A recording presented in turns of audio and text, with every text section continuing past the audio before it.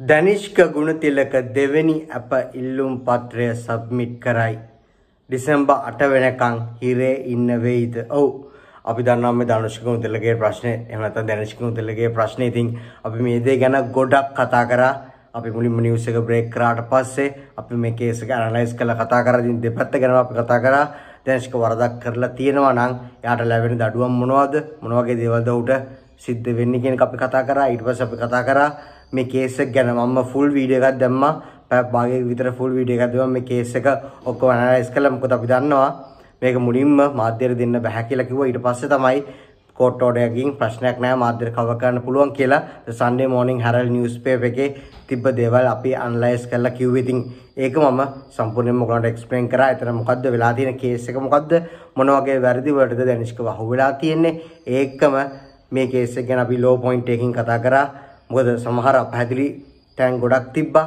අර අපි කියනවා වගේ ක්ලියර් නැති තැන් ගොඩක් තිබ්බා. ඉතින් පරස්පර විරෝධී කතන්දර ගොඩක් තිබ්බා. ඉතින් ඒ දේවල් ගැන අපි කතා කරා මේ කේස් එක ගැන. මුලින් ඉඳන්ම අපි ඔයගොල්ලන්ට කිව්වා මොකද්ද මේකේ අලුත් ඩෙවලොප්මන්ට්ස් මොනවද සිද්ධ වෙන්නේ කියලා. ඉතින් අපි දන්නවා අප අවශ්‍යලා තිබ්බ Danushකට.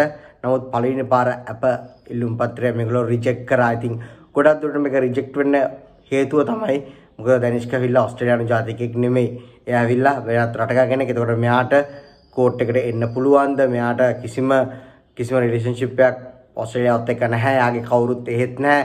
එයාගේ දෙමාපියන් ඉන්නේ ඕස්ට්‍රේලියාවේ. ඉතින් ඒ හේතුව මත තමයි මේක රිජෙක්ට් කරේ. ඊට පස්සේ අපි දන්නවා දෙවෙනි අප ඉල්ලුම් පත්‍රය මේගොල්ලෝ සබ්මිට් කරන්න ඕනේ. ඒ කරන්න තිබ්බේ සමහර දවසේ, ඒ කියන්නේ අද දවසේ. අද තමයි තීරණාත්මක දවස වෙලා තිබ්බේ. අපි දන්නවා මේගොල්ලෝ මේ සල්ලි අවශ්‍යයි කියලා කිව්වා. මොකද දෙවෙනි අප ඉල්ලුම් පත්‍රය බාර දෙන්නේ මතට සබ්මිට් කරන්න මේකට අවශ්‍යලා තිබ්බා ඕස්ට්‍රේලියානු ඩොලර් ලක්ෂ 2ක්. ඉතින් ඕස්ට්‍රේලියානු ඩොලර් ලක්ෂ 2ක් අවශ්‍ය වෙලා තිබ්බා. මේ මුදල අවශ්‍යලා තිබ්බා ඒ අප ඉල්ලුම් පත්‍රය සබ්මිට් කරලා. ඊට පස්සේ අපි දන්නවා වනිදු හසරංග ඒකෙන් විශාල මුදලක් හොල ලබා දෙනවා කියලා තිබ්බා. ලංකාවේ මුදලින් මදන්නේ කෝටි එකමාරක් වගේ ඔහු ලබා දෙනවා කියලා තමයි කිව්වේ. ඉතින් කොහොම හරි ශ්‍රී ලංකා ක්‍රිකට් බෝඩ් එකේ මේ සල්ලි හම්බ වෙන්නේ නැහැ කියලා තමයි ගොඩක් නීතිඥයන් කිව්වේ. ඉතින් මේ දේ ගැන ගොඩක් කතා බහක් ගියා. ශ්‍රී ලංකා ක්‍රිකට් එකෙන් මෙතන සල්ලි ප්‍රොවයිඩ් කරන්න නැත්නම් මොකද අර්ජුන රණතුංග පවා කිව්වා මේ සල්ලි ශ්‍රී ලංකා ක්‍රිකට් එකෙන් ලබා දෙන්න ඕනේ. මොකද මේ අපේ ක්‍රීඩකයෙක් කමෝරේ වැටලා ඉන්නේ. එයාව බේර ගන්න ශ්‍රී ලංකා ක්‍රිකට් එකෙන් ඉදිරිපත් වෙන්න ඕනේ. පස්සේ ආගෙන් මේක අය කරගත්තට කමක් නැහැ.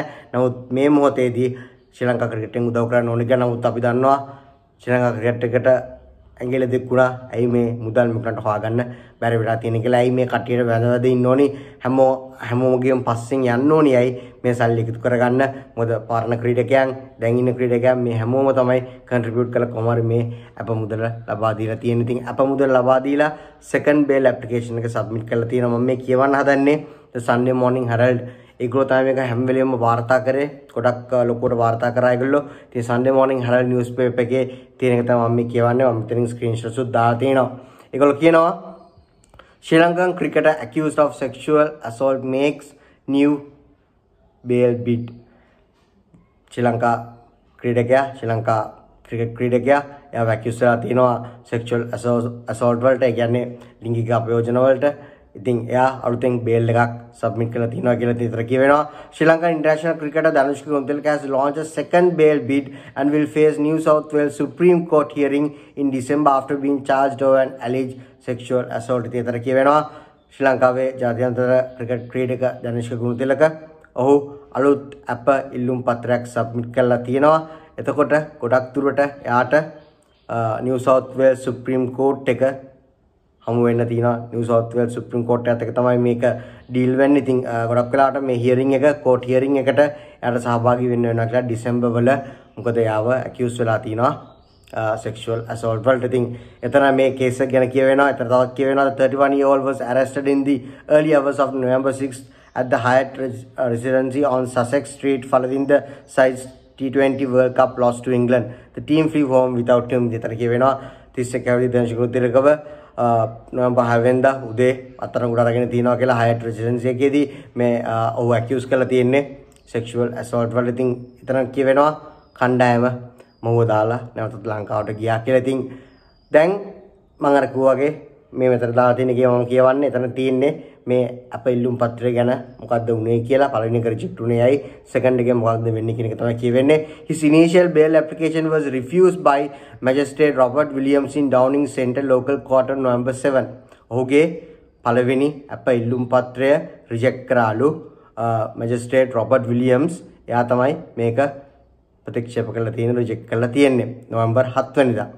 The hearing was held in closed court before a suspension order application brought by police was withdrawn on November 9th. ඉතින් මේක closed doors වල තිබිලා තියෙන්නේ කාටවත් සහභාගී වෙන්න බැරි වෙලා තියෙනවා. කාට සහභාගී වෙන්න අවස්ථාව දීලා නැහැ. permission දීලා නැහැ.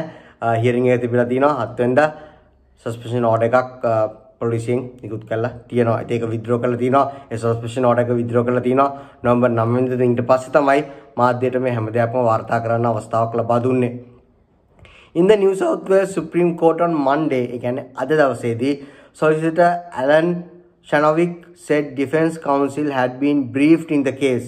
He sought a bail hearing date for Gunathilaka Dingatrakina, New South Wales Supreme Court take.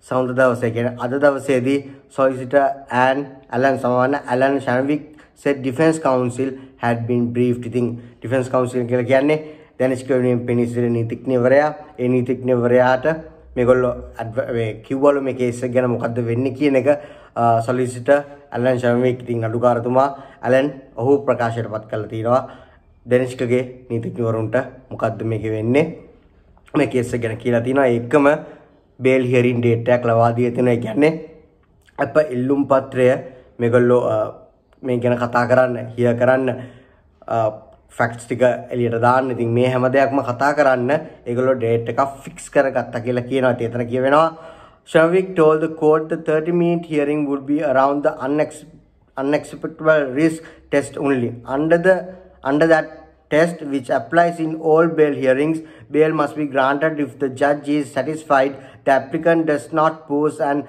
unacceptable risk to the community or of failing to appear in court. ඉතින් මේ මොකක් ගැනද කතා කරන්නේ? ඔව් මේගොල්ලෝ ඩේටා ෆික්ස් කරගෙන තියෙනවා. ඒ මොකක් කතා කරන්නද? ඔවුන් කතා කරන්න යන්නේ මේක විනාඩි 30ක් මේ කෝට් හියරින්ග් විනාඩි 30යි මේ විනාඩි 30 ඇතුළත ඔවුන් කතා කරන්නේ unacceptable risk test only.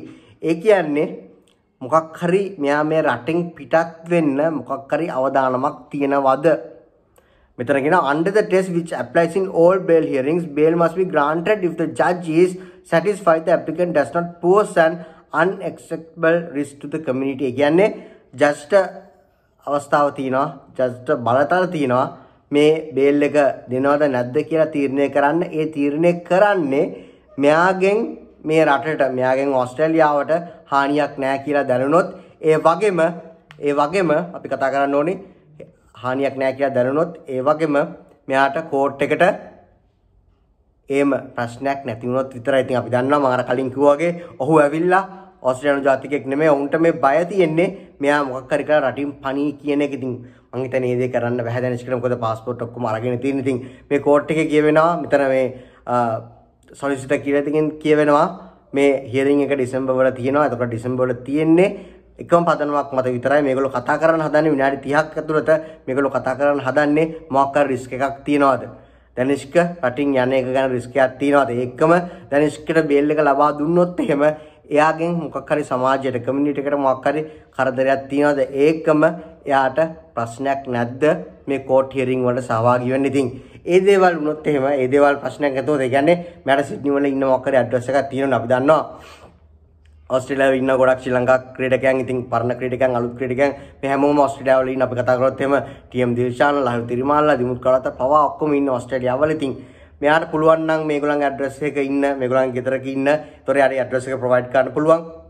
ඒකත් එක්කම එයාට ප්‍රශ්නයක් ඇති වෙන්නේ නැහැ. ඉතින් එයාට කියන්න පුළුවන් නම් එයා මේ රටේ ඉන්නවා ऑस्ट्रेलिයාවේ ඉන්නවා එයා කොහෙවත් යන්නේ නැහැ.